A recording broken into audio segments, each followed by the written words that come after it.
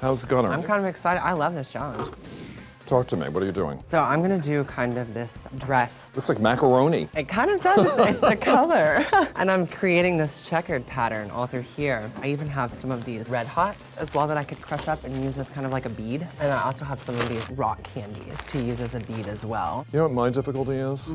I'm responding so positively to this that I don't see why, at least in the top, you don't just continue to commit to the black and the white. This is really It crossed striking. my mind because I really enjoy.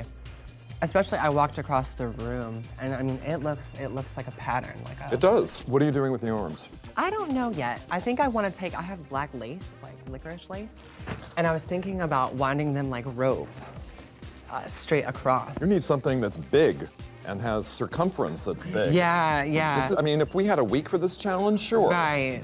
But we don't. Can I also say? Yeah. Do you need a full-length sleeve? No, I mean not at all. I'd rather be able to don't. cut away than add to, you know? Do you mind the sleeve with it, though? No, I'm Okay, just cool. concerned about time. I mean, this has probably only taken, I would say, like 30 minutes to do this Really? portion through here. Yeah. I think I'm spending as much time chewing as I am gluing. I noticed. How are you addressing the peplum? You know, if you take this foil, if I'm gonna use it, I have a lot of more chocolate to eat. I mean, this is my type of challenge. It could almost work as a bias tape. I understand, but what's the rest of this? I want it to be black. You have a lot of foil. A lot. I have It's black. not, and it's not heavy. I know what we're gonna do, Tim.